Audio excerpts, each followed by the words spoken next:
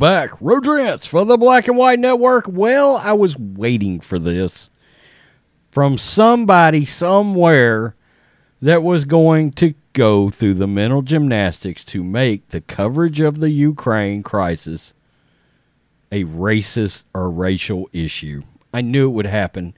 And leave it to this lunatic to be the one that did it, the author of the 1619 Project, New York Times journalist. So even herself is a lunatic member of the media. But somehow people being concerned for the people in the Ukraine, that makes you racist, and it shows racial biases. Okay. My God. Fox News. New York Times journalist Nikole Hannah-Jones offered a surprising take. It is not surprising to me, Fox News, sorry. On Sunday, that the ongoing Russian invasion of the Ukraine and its media coverage, the 1619 Project author commented on a local writer's description, quote, incidents of insidious racism in the media, claiming that concern is only for, quote, Europeans with blonde hair and blue eyes. Wow, man. Hannah-Jones agreed with the writer on the radicalized analysis. Quote, every journalist covering Ukraine should really, really look internally. Fuck. This is why I say we should stop pretending we have objectivity and instead acknowledge our biases so we can report against them. Many of us see the radicalized analysis and language, Hannah-Jones tweeted. God, that's crazy as hell. She also added that the admissions of shock for Ukraine suggest a racial bias due to lack of attention for non-white nations. Quote, and honestly, these admissions of shock that this is happening in a European country are ahistorical and also serve to justify the lack of sympathy for other invasions, other occupations, and other refugee crises involving people not considered white. Man. I mean, we knew we had to be headed down this this path. I mean, I could feel it. When a Twitter user criticized her take as well as its timing, she responded. The user said, I don't think this is the time to focus on that. Maybe in a few years from now, but not today, not tomorrow, or next week. She came back and said, that's absolutely ridiculous. Journalists shouldn't focus on improving their coverage real-time, ? That's called a lack of self-awareness by her. She followed up with an additional tweet that was, quote, a geopolitical fiction to separate Europe from Asia so that an invasion can be a, quote, dog whistle to tell us we should care because they are like us. Wow. Still, she insisted, to be clear, we should care about Ukraine. Ha! It's too little too late for that.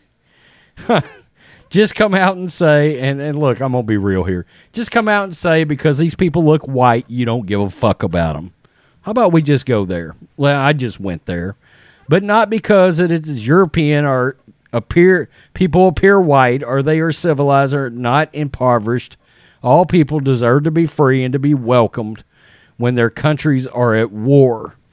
It is too little too late. This is the lunatic right here that made these comments. Hannah-Jones has frequently made controversial claims on her Twitter account, sometimes deleting them later. Her 1619 Project was also heavily criticized as a distorted, inaccurate depiction of history, despite earning Hannah-Jones a out of a paper bag Pulitzer Prize for her work. And yeah, there are places that are teaching that total and complete made up false narrative horseshit piece of junk history lesson at this point. Let's be real. It's total crap. It is what it is. History is what it is too. I mean, you can't change it, and you shouldn't be erasing it, and you shouldn't be pulling down statues because of it. for crying out loud. Look, this is just... She's complaining about the coverage and she's complaining about the media, but in herself, she's not literally recognizing the fact that she is so woke. She's a racist ass bitch. She can't notice that. I think she's fully aware of that, and I think she doesn't give a damn. She just wants to come out and say, you know what? I don't like white people, and I don't give a damn what happens to them. Well, it's not a surprise that she's a leftist. I mean, let's be real. The KKK was born out of the Democratic leftist party, and she just happens to be an ultra-radicalized version of it. I mean, this is crazy. I would say it's crazy. It's just not anymore. I mean, this crap is not crazy anymore. People like her, they shouldn't be allowed to write or anything. They're dangerous to this country. They feel treasonous to me. But, you know, I keep saying that. They hate our country. They disrespect our flag. They don't look at it with the same pride. And look, that's a them problem. That's, as far as I'm concerned, that's a her problem. All right? Crazy.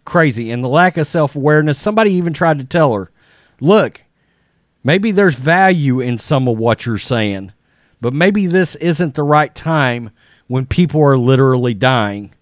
And she's like, nah, don't care. Fuck them, basically. I mean, excuse my language in this video, but she's radical. It's upsetting, considering what's going on with those people over there right now and what they're having to deal with. If anybody's seen the lady that's been on Fox News regularly with her baby, they're in a bomb shelter. I mean, it is absurd that somebody would make a dumb, stupid, in my opinion, dangerous kind of comment. For her to have any kind of a platform, it just seems ludicrous to me.